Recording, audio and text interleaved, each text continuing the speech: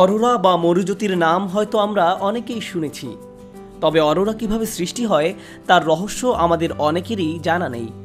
চলুন জেনে নেওয়া যাক অরোরা সৃষ্টির সেই গল্পটি। অরোরা হলো মরু অঞ্চলের আকাশে দৃশ্যমান অত্যন্ত সুন্দর ও অপূর্ব আলো, যা পূর্বে ভৌতিক ব্যাপার বলেই মনে করা হতো। তবে আধুনিক যুগে অরোরা অন্য যে কোনো প্রাকৃতিক ঘটনার মতোই পরিচিত।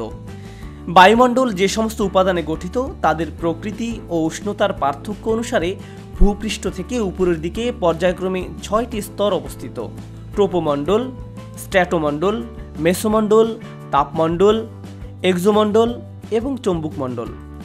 বায়ুমণ্ডলের তাপমণ্ডলে থাকা অক্সিজেন ও নাইট্রোজেন পরমাণুর সাথে চৌম্বকমণ্ডল থেকে আসা চার্জিত কণাসমূহের সংঘর্ষের ফলেই অরোরা তৈরি হয়।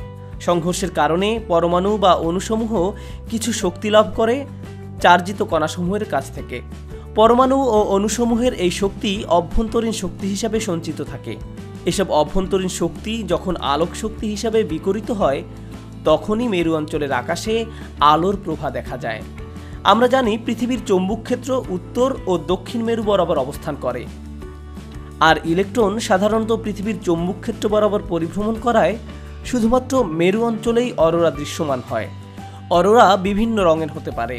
মেরুপ্রভার রং নির্ভর করে গ্যাসীয় পরমাণুর ইলেকট্রন ধর্মের উপর। অরোরার সবচেয়ে পরিচিত রং হলো সবুজাভ হলুদ। অক্সিজেন পরমাণুর কারণে এই রং দেখা যায়। নাইট্রোজেন সাধারণত একটি নীল রঙের আলো দেয়। এছাড়া অক্সিজেন এবং নাইট্রোজেন পরমাণু অতি বেগুনি রশ্মি নির্গত করে, যা খালি চোখে দেখা যায় না, তবে স্যাটেলাইটের ক্যামেরার সাহায্যে দেখা যায়। মেরুপ্রভা সূর্যলোক থেকে অনেক ক্ষীণ বলে তা পৃথিবীর থেকে দিনের বেলায় দেখা যায় না। রাতের বেলায় এই সুন্দর আলো মেরুর আকাশে দেখা যায়।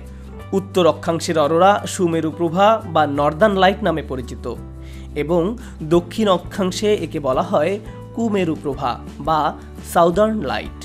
আমাদের ভিডিওটি ভালো লাগলে শেয়ার করুন, এবং এমন মজার তথ্যবহুল ভিডিও পেতে আমাদের চ্যানেলটি সাবস্ক্রাইব করুন।